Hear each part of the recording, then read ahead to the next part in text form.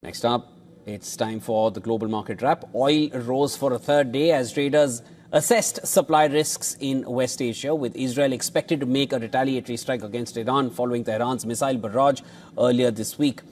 Brent crude climbed towards $75 a barrel after advancing almost 3% over the last two sessions.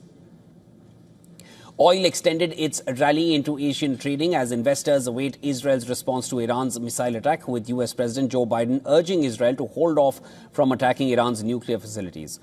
The oil market has been transfixed by the latest crisis in West Asia. This comes after a year of unrest as Israel confronts Iran and its allies in Yemen, Gaza, Lebanon and other regions. The region accounts for over one-third of the world's crude supply. So traders are understandably worried that the latest escalation might disrupt supplies if energy installations are targeted or supply routes are closed. Now, in Asia, Japanese stocks rose after the nation's new prime minister dampened speculation about another interest rate hike, weakening the currency.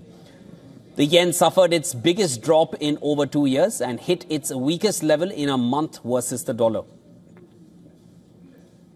This comes after Japan's new Prime Minister Shigeru Ishiba jolted currency markets by saying the economy isn't ready for another rate hike. Renewed vigor in the dollar added to the pressure on the yen as stronger than expected ADP jobs data led traders to pair bets amid aggressive Fed rate cuts. As a result, the yen faces a double whammy from renewed Fed and BOJ divergence. Hong Kong stocks opened lower after their surge on Wednesday. Australian shares were little changed, as were contracts for the S&P 500 after the index ended flat overnight. Markets are closed in mainland China and South Korea. A strong rebound in Chinese stocks is set to trigger a shift in global portfolios as some investors rush to catch the rally.